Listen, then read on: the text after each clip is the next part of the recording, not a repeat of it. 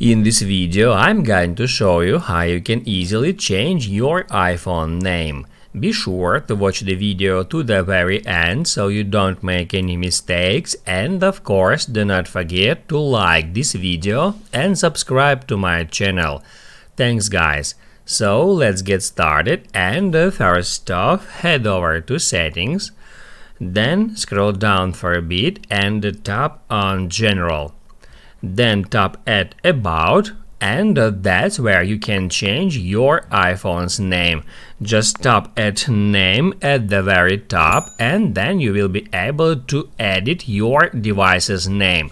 You can delete current one and then create new one. You can use any characters, letters, digits, even emojis. Let me add some random emojis, just like that.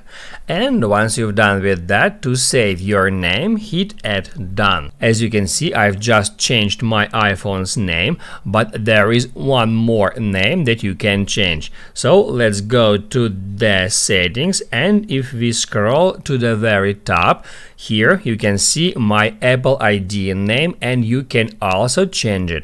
Just tap on it, then select name, phone number, email, and on the next step you will be taken to this page where at the very top you can easily find the name. You can tap on it, and then you can edit your first name, last name and middle name as regular text.